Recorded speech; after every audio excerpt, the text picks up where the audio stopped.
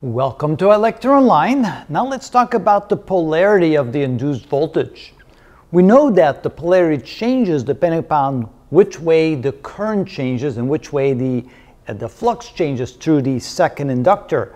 If the flux increases or decreases, the polarity changes. But what will be the actual direction of the polarity? Well, that we can't really tell from the circuit because it depends on the physical connection. So as we indicated here, since the polarity of the induced voltage depends on the physical structure of the windings, depending upon how it's connected, the polarity convention is as follows. So we have to come up with a convention on the circuits to indicate which way they are connected. And the convention is by using these dots right here. If the two dots appear on the same side as the inductor, then we have a straight across what we call induction. But in other words, the polarity induction will be positive. So V2 will be positive relative to V1. So we have the indication of V1 like this and the indication of V2 like this. Then you can see the polarity is the same when they have the two dots there. Of course, you couldn't tell by looking at the circuit unless you actually knew about how the circuit was connected. But this is at least how we indicate it through a convention when we draw the actual circuit.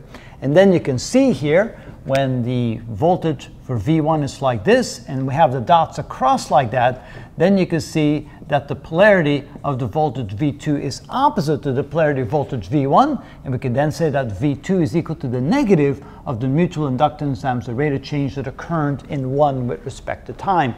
Remember, that's what we call the mutual inductance here, and it works both ways.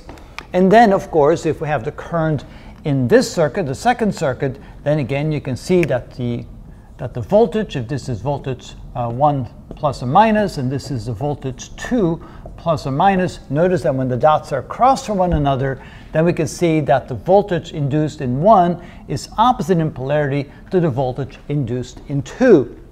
And then if the dots are on the same side, we can see we have voltage 1 here, and we have voltage 2 there, like this. You can then see when the dots are on the same side, then we know that the polarity of voltage induced in 2 is equal to the polarity of the voltage induced in 1. And so that's simply by convention, and that's what we're going to follow from now on. That is how it's done.